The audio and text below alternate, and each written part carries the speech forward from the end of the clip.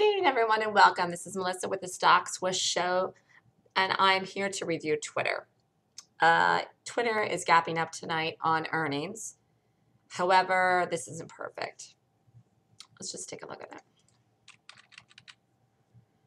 I looked at this chart today when I was looking in the room, and forgive me my voice. I have some kind of a cold here, but so my voice is a little hoarse. But I did look at this morning because I knew the earnings were out tonight. And I know it's something it has to do to be perfect, and this really isn't perfect. Could this work as a long tomorrow? Yes. Do I have 100% conviction it does? The answer is no. At 50, Twitter is an immediate buy, but it's not gapping up to 50. Now, it is at 45, 56, and tomorrow morning is a long way away. If Twitter opens tomorrow morning at $50, you could buy it. So, or beyond. But at this point here, the problem is that this stock is not in an uptrend, and you would be buying something in a downtrend. So this really isn't good enough, and actually may go red on the day. All right, and that's just the story here. I haven't looked at this chart for a while, but when I looked at this morning, I thought, boy, this thing is having some issues here. Let's just look at it. Rallied, this is when I first came out, rallied, made a new high here. Nice rally all the way up here, almost to 75.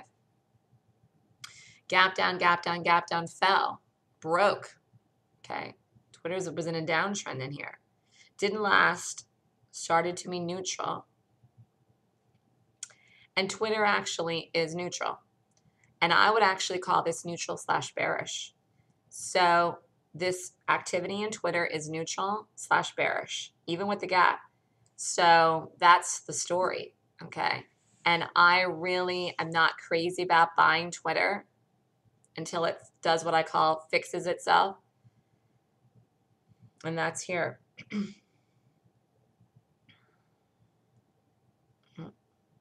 It's $50. So if Twitter opens tomorrow at $50 or above, you can buy it with 100% conviction as a long. Otherwise, this may not play out right today, tomorrow morning when it trades in any direction. Could it hold? Yes. To have 100% conviction it will? No. It may even be a short. This isn't doing anything of significance. It's what I would call a nothing gap. Like, don't do anything with this tomorrow. Don't buy it and don't short it. It's like a waste of time here, basically. So that's the story on Twitter. Very interesting chart. Haven't looked at this for a long time, and there's just been nothing to do on it. But this will be a great long once it gets to $50. It's better if it happens in the gap rather than trades up there, though. I'll tell you that right now. So we'll see what it does. This is Melissa with the StockSwoosh.com. If you're interested in the Golden Gap class, it's this weekend, February 7th and 8th. Email me at melissa@thestockswoosh.com to sign up.